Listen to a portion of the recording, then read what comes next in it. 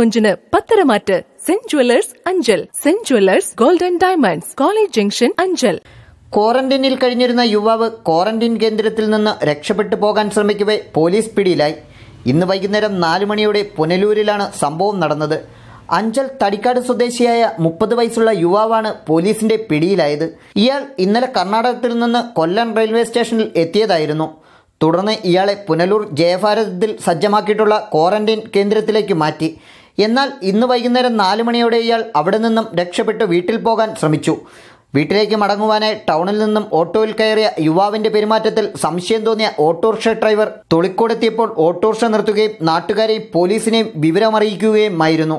Punalur police സ്റ്റേഷനിൽ നിന്നെത്തിയ SI-മാരായ Abhilash, Sajeeb Khan, Ajikumar, ASI Rajan, Janamaithri CRO Anilkumar എന്നിവർ ചേർന്ന് നാട്ടുകാരുടെ സഹായത്തോടെ ഇയാളെ പിടികൂടി.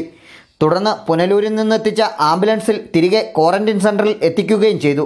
ഇയാൾക്കെതിരെ ക്വാറന്റൈൻ ലംഘനത്തിന് പോലീസ് കേസെടുത്തു. News bureau, Punalur. Saint jewellers, trust for ever, gold, diamond, college junction, Anchal.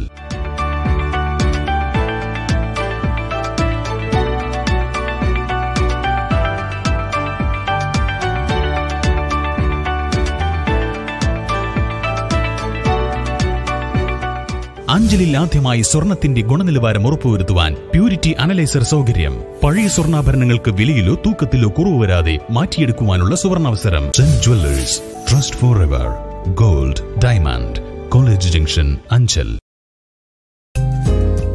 Inverter UPS sales and service രംഗത്ത് 15 വർഷങ്ങൾ പിന്നിടുന്ന തെക്കൻ കേരളത്തിലെ ഏറ്റവും മികച്ച സ്ഥാപനം കൃപ പവർ സിസ്റ്റംസ്, പുനലൂർ.